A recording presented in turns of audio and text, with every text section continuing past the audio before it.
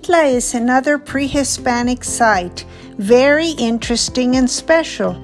There are evidences that people lived there since the 1st century, even before Monte Albán became the center of power.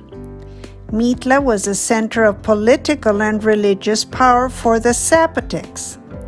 The archaeological area comprises 5 monumental architectural ensembles. In the northern ensemble were the administration buildings and the palaces of high-ranking characters.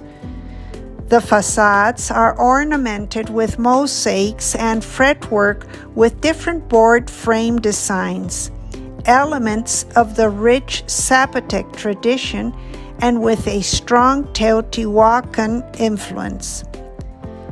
During the 14th century, when the friars established the Catholic religion, they built the Church of St. Paul on top of these living quarters, using the materials obtained from the destruction of the different pre-Hispanic palaces.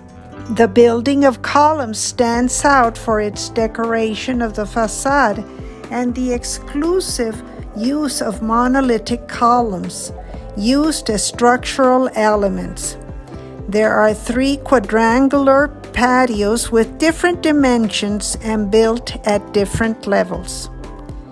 They are decorated with fretwork ensembled as mosaics. They reminded me of Greek mosaics. Some of the buildings show the history of destruction and vandalism that Mitla suffered due to the Spanish conquest.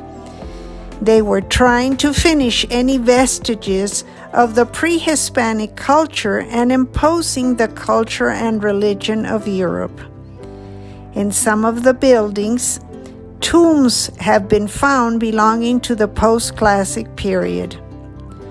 To build this architectural ensemble implied deep knowledge of architecture, engineering, and astronomy, as well as a delicate aesthetic sense and great sculpture skill.